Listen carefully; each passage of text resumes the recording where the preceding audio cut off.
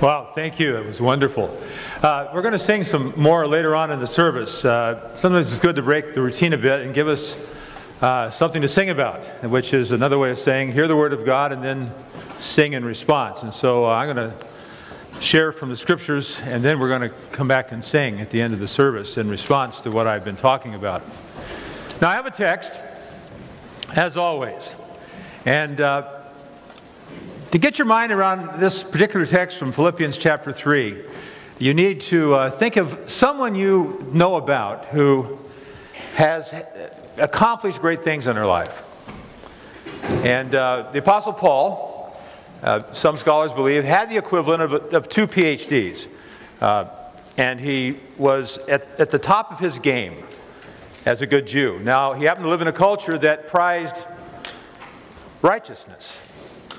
And so, in a way, you might say Paul would be well, not quite a Steve Jobs of his time, but someone like that. And in a period where people thought highly of those who excelled in righteousness, Paul was one of the best, one of the greatest. And with that in mind, hear this statement that Paul makes about his past in the light of his present and his future. It's from Philippians chapter 3. Verses 7 to 14. He says, "But whatever was to my profit, I now consider loss for the sake of Christ. And what is more, I consider everything a loss compared to the surpassing greatness of knowing Christ Jesus my Lord, for whose sake I have lost all things. I consider them rubbish, that I may know Christ and have a righteousness that comes from Him through faith and not from the law. I want to know Christ and the power of His resurrection and the fellowship of sharing in His sufferings, becoming like Him in His death." I just have to insert a comment here. What kind of person would be so compelling that one would say, I want to be like Him in His death? Well, Paul felt that about the Lord Jesus. And so somehow to attain to the resurrection from the dead. Now his future. Not that I've already obtained all this or have already been made perfect, but I press on to take hold of that for which Christ Jesus took hold of me. Brothers, I do not consider myself yet to have taken hold of it.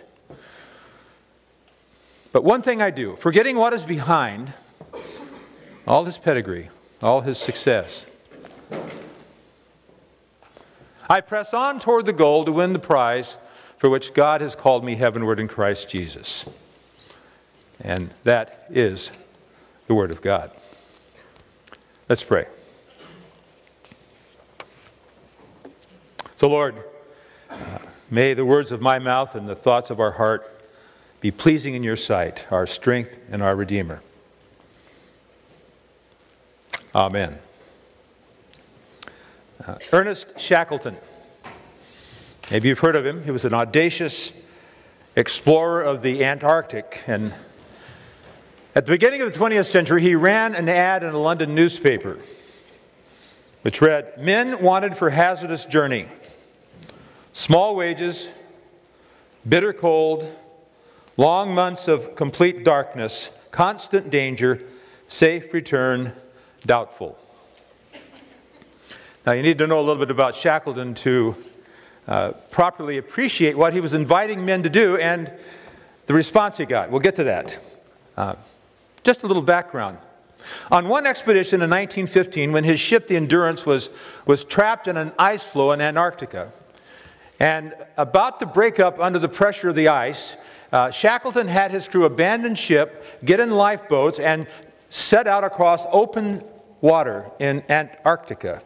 For 5 days, they braved savage weather and came to Elephant Island, which they discovered to be only a little bit more hospitable than the ice floe.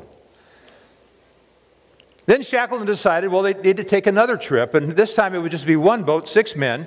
He'd leave the rest of the crew on Elephant Island to try to survive until help was brought to the island. And so he got in this one boat, the best boat they had. They sealed it with oil and with seal's blood, and he estimated it might take as long as a month in an open boat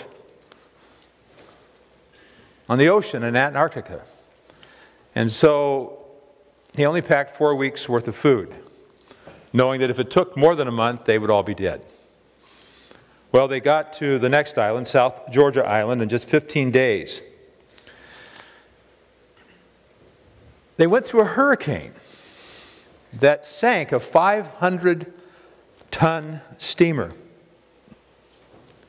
I think it was on this journey that Shackleton gave the world this hair-raising anecdote. He thought one day the storm was breaking up, that maybe he saw daylight, and he said, I called to the other men that the sky was clearing.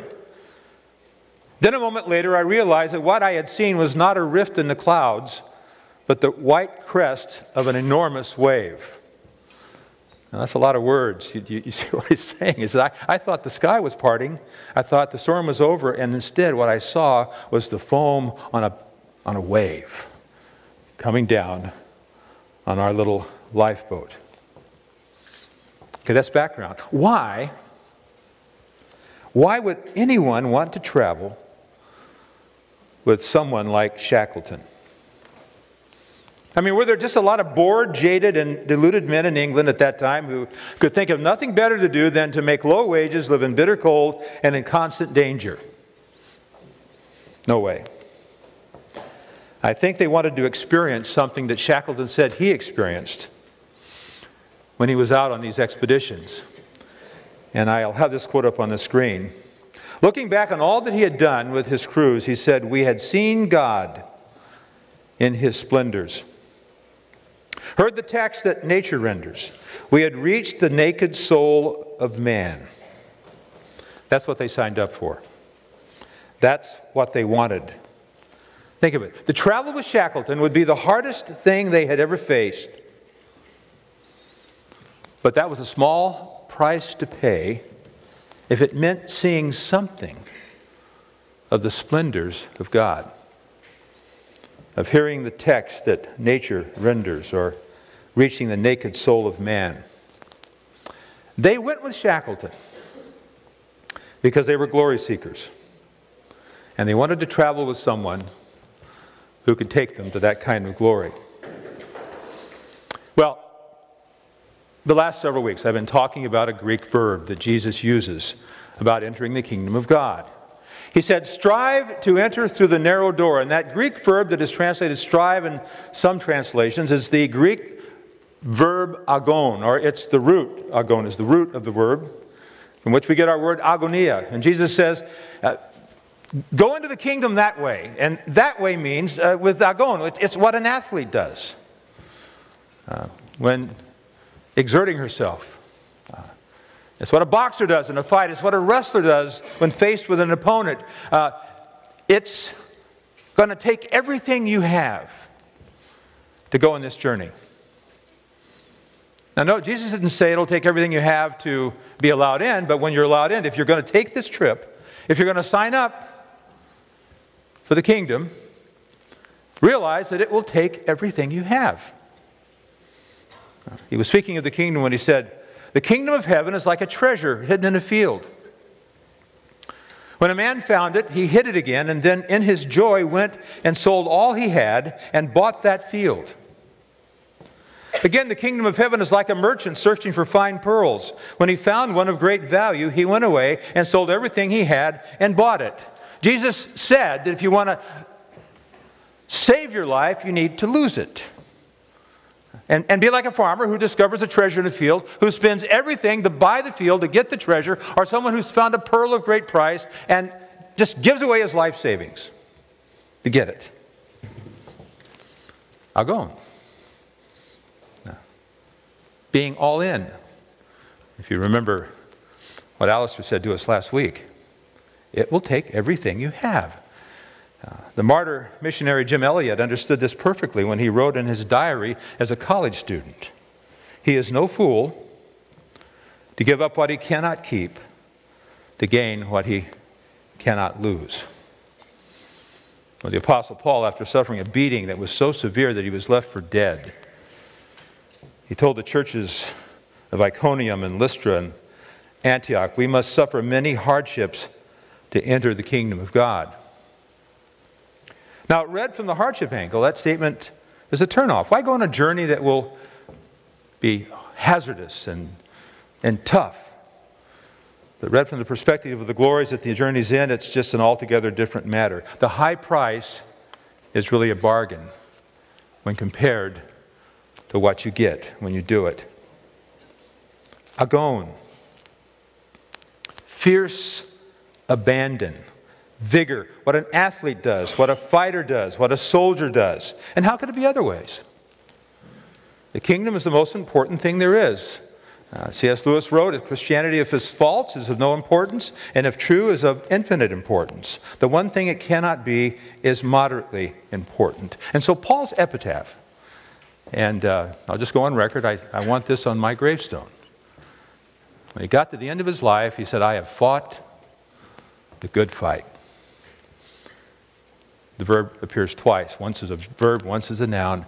I have agoned the good agon. I have finished the race. I've kept the faith. That was the Apostle Paul's magnificent obsession. And again, he got it from Jesus. It wasn't just about Paul. He took Jesus seriously. And so in that text that I quoted to you, let me go back to just part of it. The road of the spiritual life is strenuous, it's hard. And so he says, I press on to take hold of that for which Christ Jesus took hold of me. And that verb press on is used usually in the sense of a hunter pursuing a quarry, a runner running for the gold medal. That's how I'm pressing in. To take hold, it's a wrestling term. The Greek is literally, I grasp inasmuch as I was grasped by Christ. I press on to take hold of that for which Christ Jesus took hold of me. Brothers, I do not consider myself yet to have taken hold of it.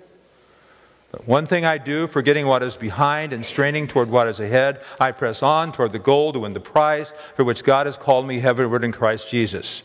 Now picture this. Paul,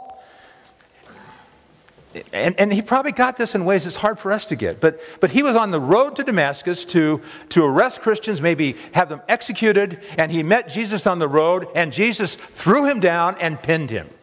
He took hold of him. He grabbed him.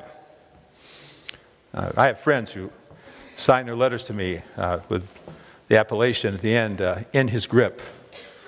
They're probably thinking about Paul. Paul says, I was going in the opposite direction, and Jesus grabbed me, and he pinned me. And then notice how Paul describes his life. I press on to take hold of that for which Christ Jesus took hold of me. Just as Jesus pinned me, so I will pin any obstacle to knowing him. That's being all in. And the point of this strictness is not strictness in and of itself. It's the prize. You know, I want to talk about the prize and see if I can make it come alive to you. But I just got to say, sometimes people, hear about, the Christian hope of heaven, the Christian hope of reward, and they think, well, that's just too good to be true. It's kind of pie in the sky by and by. I don't respond to it that way. I just think it's so big that it's hard to grasp. And I'm going to try to give you a picture of what the prize is like. But I just got to say in the beginning that when the Bible says, eye has not seen, ear has not heard, has not entered into the heart of man the things that God has prepared for them who love him, I just got to say, whatever I tell you about it, it'll be better. Okay? But work with me. What will the prize be? Well, just two things this morning. The prize will be God's applause. I mean, whatever else the crown of righteousness that Paul says he's going for may be, the one thing that stands out is the one who bestows it. The Lord, the righteous judge. In other words, the great prize for which we have lived and longed our whole lives will be in some way, And again, I don't know exactly what that crown is, but I know this much: God's going to give it to me. And that strikes a deep chord in my soul. The sweetest words I will ever hear will be God's, "Well done, my good and faithful servant." Let's celebrate together. So St. Augustine was thinking about this when he said, "You made us for yourself, O God, and our hearts are restless until they repose in thee." Bernard of Clairvaux said it another way. He said, "From the best bliss that life imparts, our hearts turn unfilled to you again." There's a God-shaped vacuum, said Pascal, in our hearts. Every human desire points ultimately to the heart's deepest desire. G.K. Chesterton said, "The man knocking on the door of a brothel and the man at the communion table are looking for the same thing. They're just, one of them's looking in the wrong place." But the point is, we want to be satisfied. And our greatest satisfaction will be to have the one we were made to satisfy say, "Yeah, you did it." Now, I love to tell this story because it just illustrates the point so well. But again, I'm falling short of what the Bible says. It's just too big to grasp. But one day when Joel and the kids were really small, I was cleaning house, and I was in the living room, dusting and vacuuming and playing some music. And I don't go to dances. The President's Ball is always a terror for me because, well, I can't dance, for one thing, and then I sweat a lot when I try, and so it's just kind of ugly. But I was alone, and the music was playing in the living room, and I was starting to dance to the music as I dusted and vacuumed and picked things up. And I really kind of was rocking out. I was really dancing. Grotesquely, but no one was watching, I thought, and I was just running around the living room, just having a great time.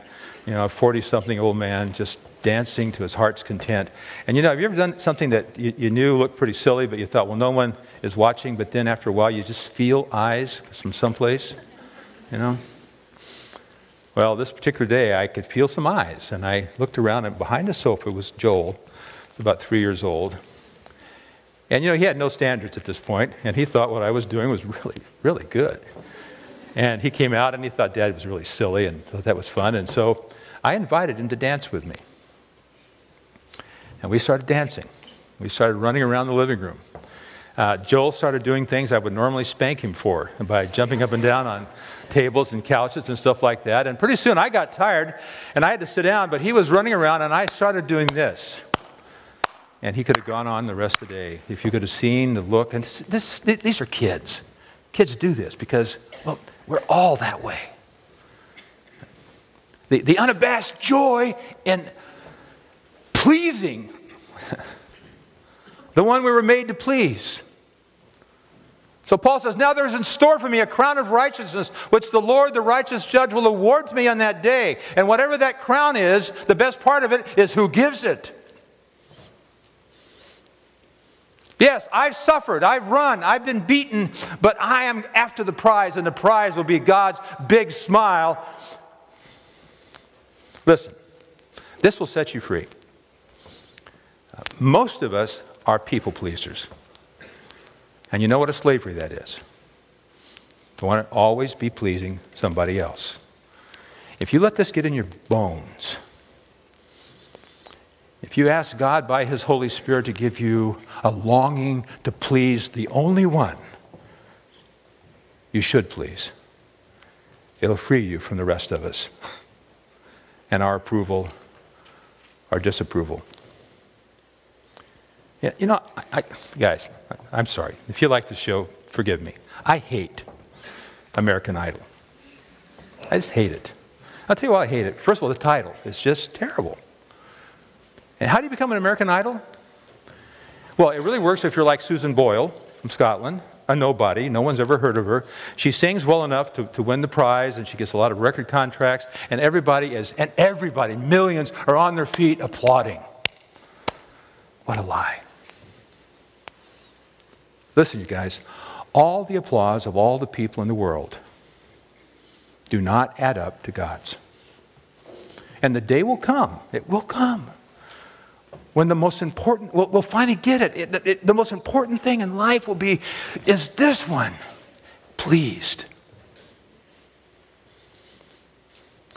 And you guys can walk up to me and say, that was really a dumb sermon, Ben, and you're kind of stupid, and I might dispute your judgment. I'll just say, well, that'll hurt.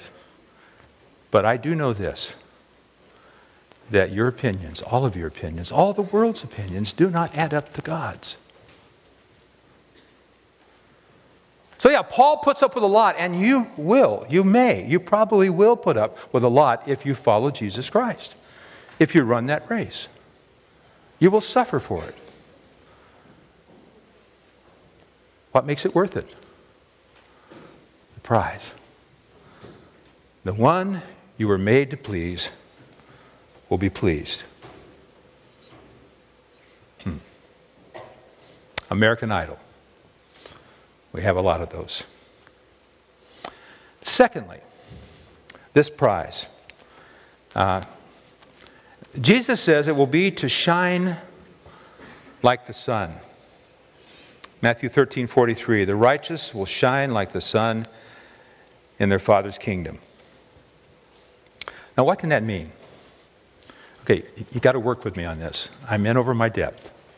I'm going to try to describe something I've only had glimpses of, but just kind of go with me. See if this works for you. And this is not, I just quoted the scripture. The scripture is absolutely true. You will shine like the sun in your Father's kingdom. That is the prize. What does that mean? Well, this is my attempt to describe what it means. Maybe it means that this brightness that will be given to us will be bright in a way that makes our current brightness look like a little match. I mean, will the brightness of our humanity one day be so brilliant that we'd have to squint our eyes if we were to see it now?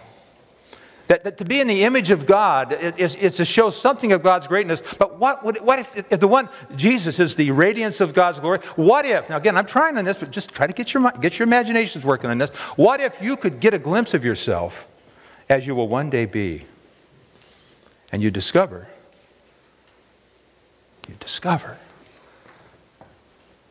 that you're like the sun compared to what you are now. 1 John 3. Brothers and sisters, now we are God's children, but it has not yet appeared what we shall be. But we know that when we see Him, we shall be like Him, for we shall see Him as He is. I think this is going to be physical. I agree with C.S. Lewis that the person you're sitting next to right now, if you were to see them as they're going to be in the radiance of God's glory, think of who you're around. Lewis said you would be strongly tempted to worship them. Well, no eye has seen, no ear has heard, no mind has conceived the things that God has prepared for those who love Him. But Jesus says, in that day, the righteous will shine like the sun. Now that's one take on it. Let me give you another take.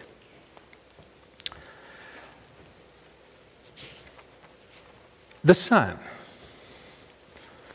dominates our solar system. It provides the gravitational center of all the planets. All the planets reflect its life and its light, and all living things draw life from it. Does Jesus mean that our glorification will be to the created order what the sun is to the solar system? Will our freedom mean the universe's freedom? Are Paul's words in Romans 8 another way of depicting the same thing? And I'm reading from Philip's paraphrase here.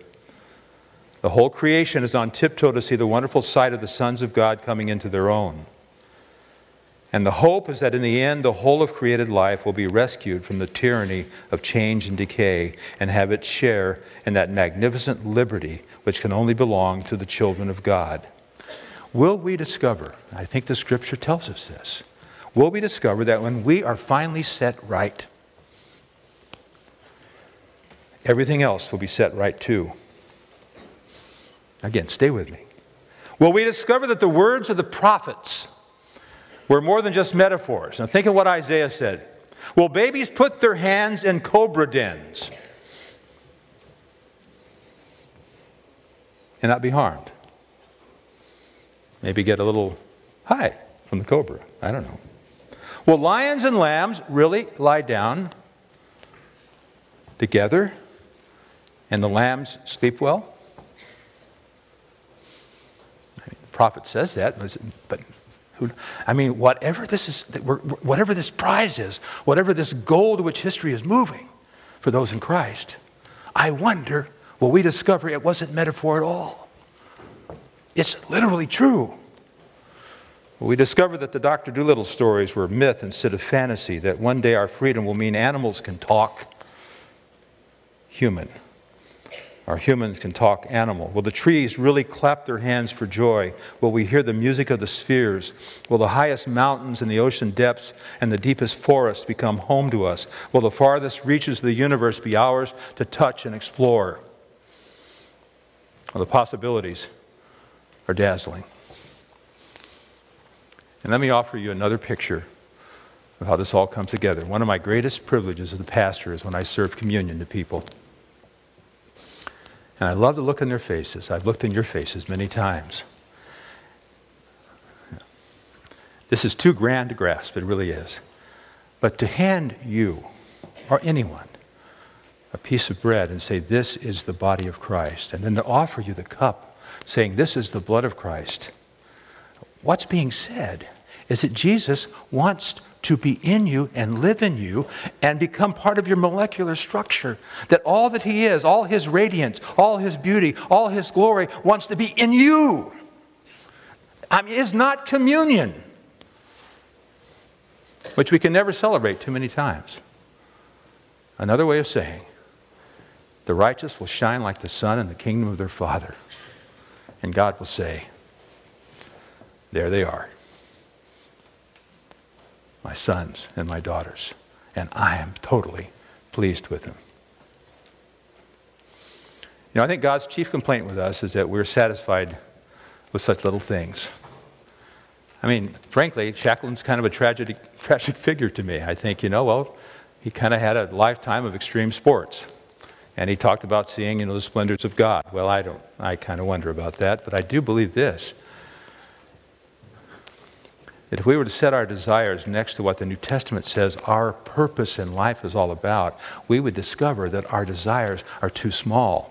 As C.S. Lewis put it, we are fooling around with sex and drink and ambition when infinite joy is offered us. We're like children playing with mud pies in the slums because we cannot imagine what is meant by the offer of the holiday at the sea. We are just far too easily pleased, and we're too easily discouraged.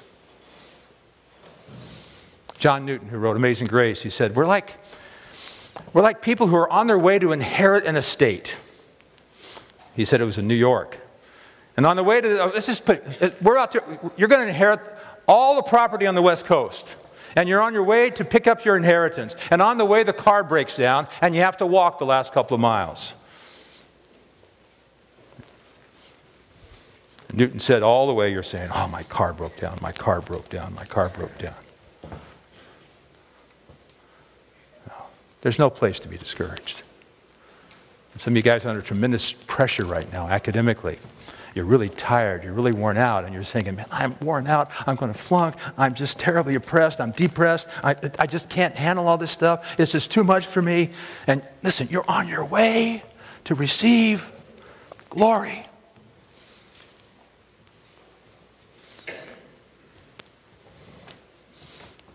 So don't say my car broke down, say, this one thing I do, forgetting what is behind and straining toward what is ahead, I press on to win the goal for which God has called me heavenward in Christ Jesus. You can believe that. Let's pray. So, Lord, expand our imaginations, I guess. Certainly strengthen our faith and our hope. Give us greater love. But Lord, I pray we will run with perseverance the race set for us because we see a glimpse of the glory that we're running toward. Amen.